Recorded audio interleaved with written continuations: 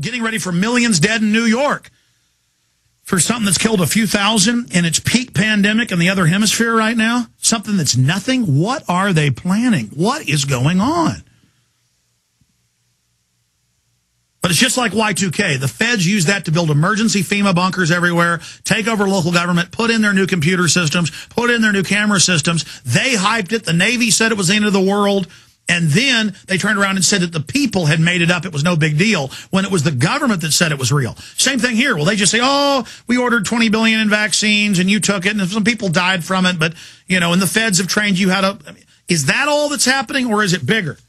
So we're going to go over more of this, but I want to go ahead and go to Wayne Madsen, who's with us for the remaining 47 minutes. Wayne, thank you for coming on, WayneMadsenReport.com. You've heard me ranting through all of this. We've got major German newspapers reporting there's live cancer virus in it. Top scientists saying don't take it. Other bird flu trials are killing people en masse. London Telegraph. What on earth is going on here? Well, let me make you feel even better. Next week in Washington, there's a conference. I believe you had something posted about this on your website, but it's on swine flu. It's at the Capitol Hill Hyatt Hotel, and here's some of the breakout sessions. Mass fatality management planning, direct fatality management tactical operations, conduct morgue operations, conduct final disposition, that's of bodies, and manage some I can't figure out, manage ante-mortem data. Now, I know what post-mortem data is. That's how many people would have died, but what in the world is ante-mortem data? I mean, is this like, are they figuring out beforehand how many people may die, and you know, they have a self-fulfilling wish there? Psychological issues. You talked about PSYOPs. Public's distress of exposure and safety. Breakdown of public services, utilities. Unwillingness to follow government orders. Now this is obviously being held on Capitol Hill at the Hilton because they want to get, you know, members of Congress, especially their staffers, to go to this thing. But this is what they're talking about. Continuity of operations planning. Disruptions to public, private, and critical infrastructure. Undermining essential functions.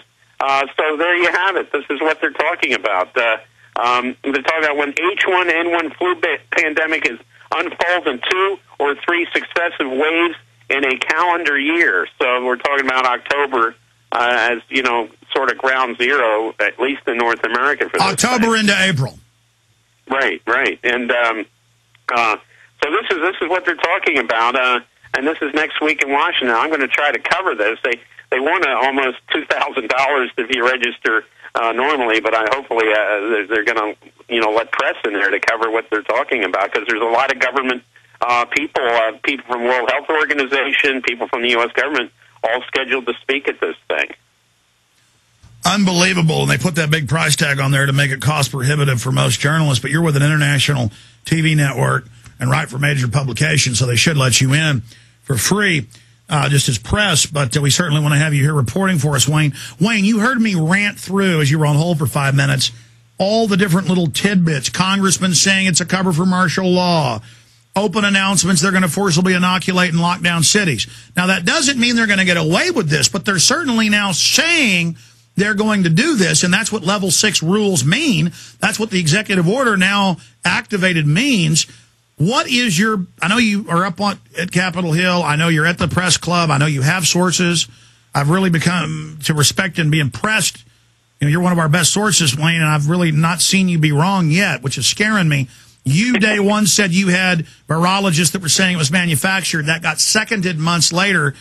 What is going on with this flu? Is it really going to kill a bunch of people, or is it the excuse to bring in tyranny? Is that a beta test of tyranny, or is it a test? Do they think they'll get away with it? Will they go over with total control as a smokescreen for the collapsing economy and use it to pass the cap and trade and the banker bailout too? And I mean, what's going on with this? Well, there's 2 protocols that seem to be in place in reporting now. First, we heard about people being infected. We got those, Brazil's been hit, and then it was, Panama, then it was India.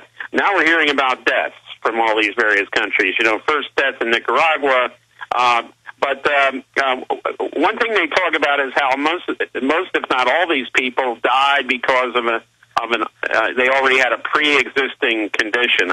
I'm hearing from people in the medical community that is actually not the case for the most part, that these people walk in healthy, and in some cases, a few days later, they're dead. The other thing is undercounting the number of deaths. I understand from a source in Jakarta, Indonesia, which has now been hit by the H1N1, that the government there is actually undercounting the number of deaths. So yeah, the state of Texas document I got saying, we tell the public we're at level 4, we're really at level 5. In 96 hours, we go to level 6. That was in April. Turned out that was an accurate document, at least for being level 6. They said the deaths were much higher.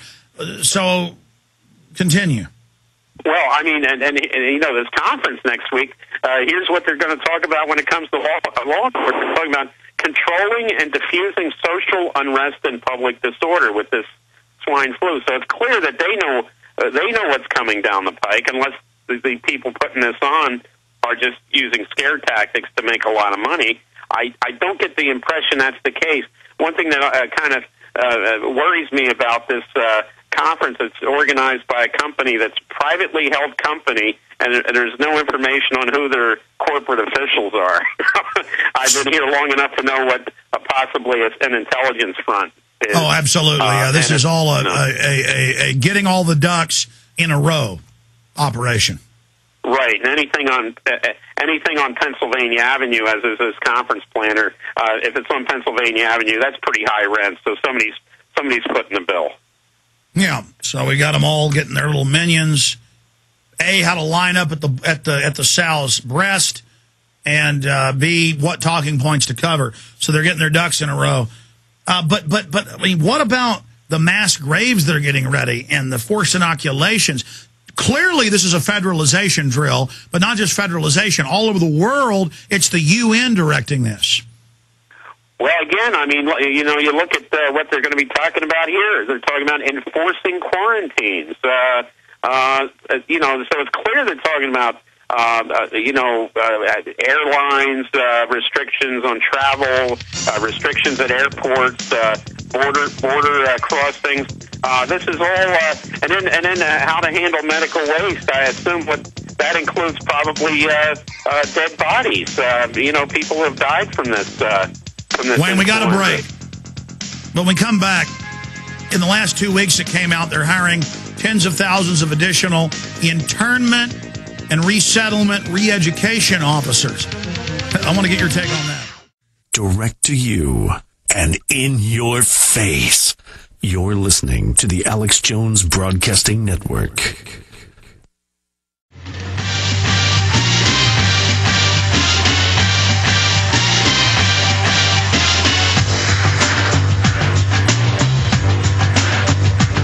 Again, ladies and gentlemen, we're just addressing what the congressmen are saying about them using it for martial law. The forced inoculations, the mass graves were vindicated, proven right again. And if people would just stop denying the documents we bring forward, we would have even more political steam now to defeat this. If people would just check into the claims we make, we source everything. Instead of listening to COINTELPRO and the Simon Wiesenthal Center and the Southern Poverty Law Center and all of them lying about us. There's an article up there where they're talking about how I need to be killed. I mean, it's really getting creepy.